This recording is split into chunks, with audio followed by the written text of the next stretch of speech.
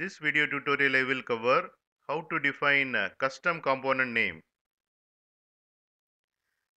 Here I have defined a class employee service and I have applied at component annotation.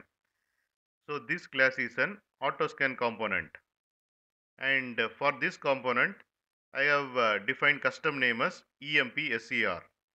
So using this name we can get employee service object from Spring container.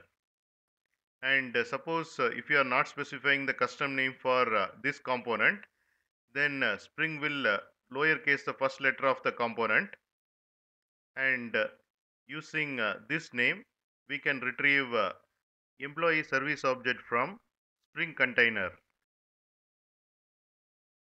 Employee service classes dependent object employee DAO, and here I have applied at auto-void annotation for employee DAO. So Spring container will create employee DAO object and inject into employee service, and it has add employee method, and here I have overridden toString method.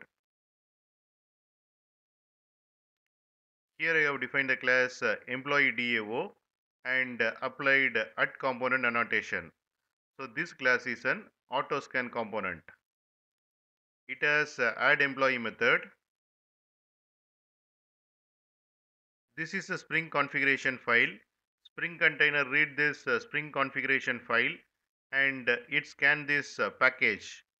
If Spring container find any class annotated with at component annotation, then it creates object for that class and register it in the Spring container. Here I have defined the class app. Here I have created application context object by reading Spring configuration file using getBean method of application context object, getting employee service object from Spring container. Here I am using custom name for that component, and once I get the employee service object, I am calling add employee method. Here you can see the output.